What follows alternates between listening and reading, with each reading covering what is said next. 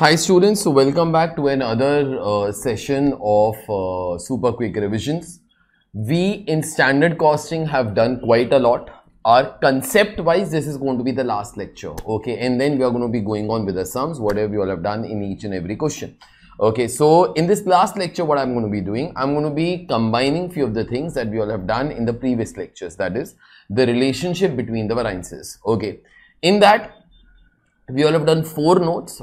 First note is slightly different. I'll read that particular thing, then I'll come back to the agenda for today. Okay, so first of all, selling price variance is the only variance that comes under sales variances as well as profit variances. So if I do go back, you get selling price variance under profit variances. You get selling price variance under profit variances, whether it's absorption or marginal, it is same only. There is no difference as such. Okay. But even under sales variances, you do have selling price variance. So everywhere we all had written note 1 over there. So therefore, selling price variance is the only variance that comes under sales variances as well as under profit variances. And it is calculated as what should have been the selling price, that is your standard selling price, minus actual selling price into actual quantity sold. That's it, into actual quantity sold. Now, once that particular thing is done, now we are proceeding for today's agenda, and that is, we say that variances are related to each other when the bracket is common. So in all the variances, wherever the brackets are common, we have tried to list them down. Okay, and then we have 3 types of relationships that are there. This is your first type of variances which is there. Okay, first type in this particular case, I call that thing as our note 2.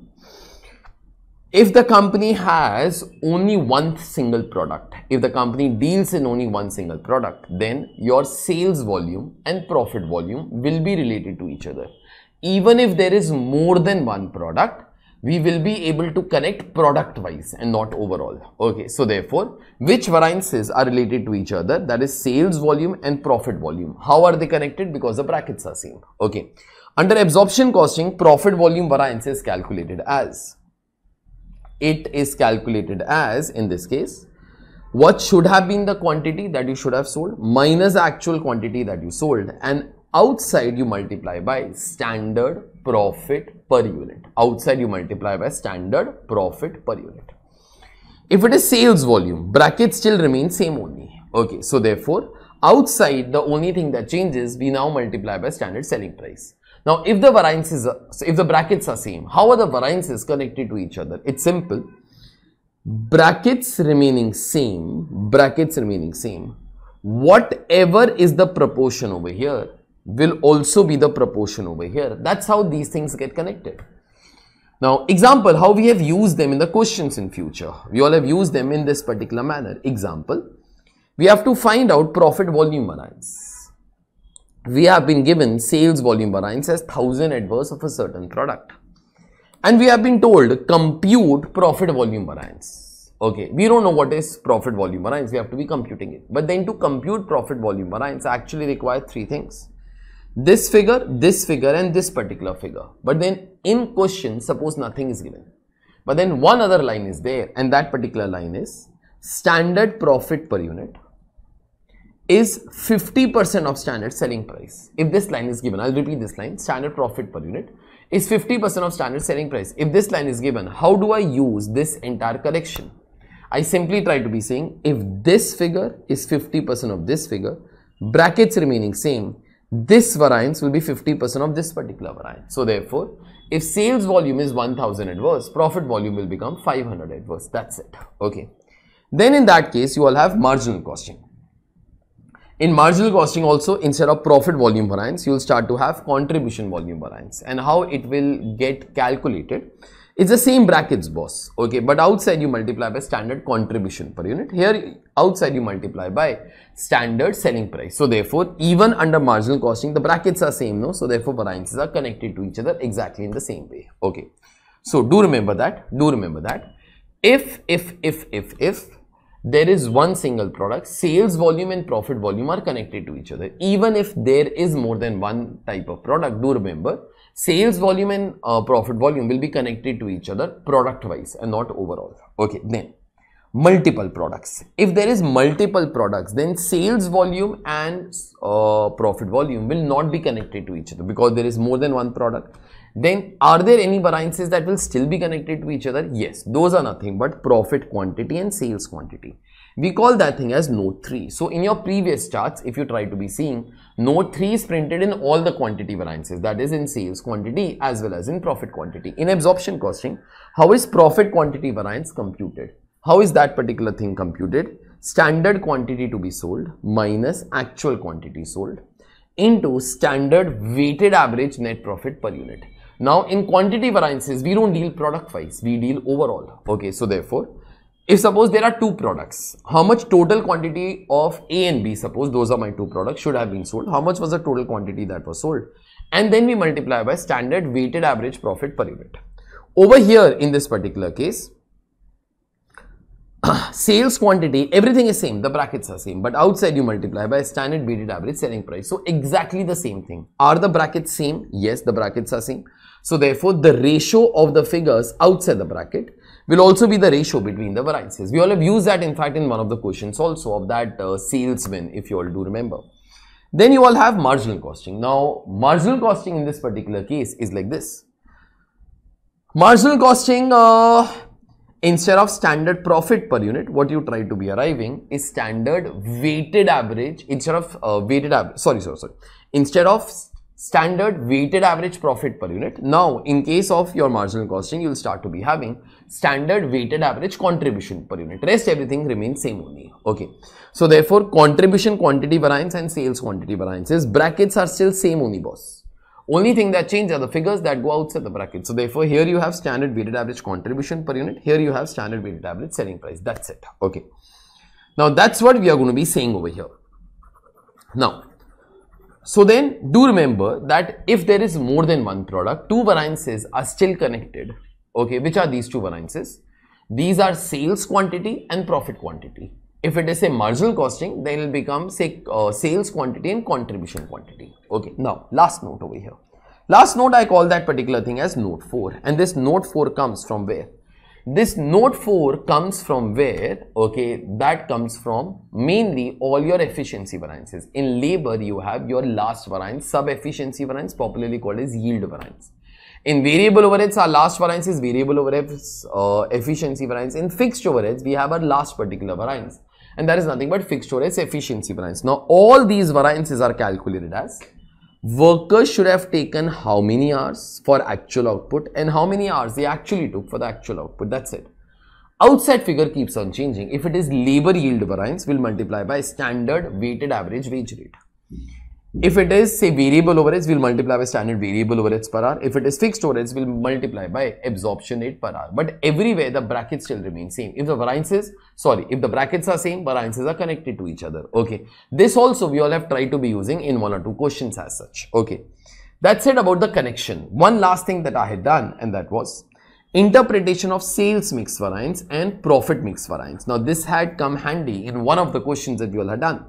Now, if ever profit mix variance is favorable and sales mix variance is also favorable, do remember mix variance comes whenever there is more than one product. Okay. Mix variance comes, profit mix and sales mix comes whenever there is more than one single product. Okay. If both of them are favorable, it will mean that company is changing the ratio in favor of those products which have higher selling price. And the products which have higher selling price must be having higher profit. So therefore, this change of ratio leads to higher sales as well as higher profit. Second, this was first. Second, profit mix variance is adverse, but sales mix variance is also adverse. What does it mean? Company is changing the ratio in favor of those products which have lower selling price. And the products which have lower selling price also have lower profits. Easy.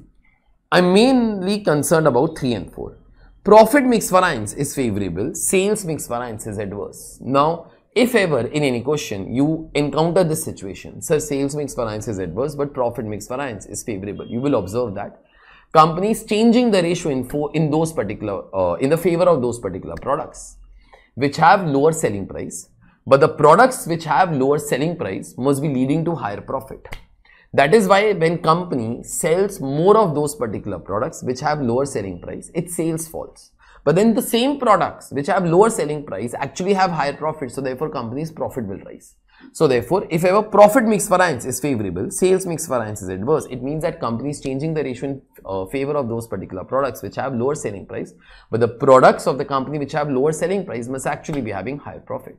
Last thing, that is profit mix variance. Profit mix variance, if it is adverse, sales mix variance is favorable. Now what does this particular thing mean? It means that company is changing the ratio in favor of those particular products which have higher selling price. But those products which have higher selling price must be actually having lower profit per unit. That is why companies' sales rises. But then what falls over here? Profits.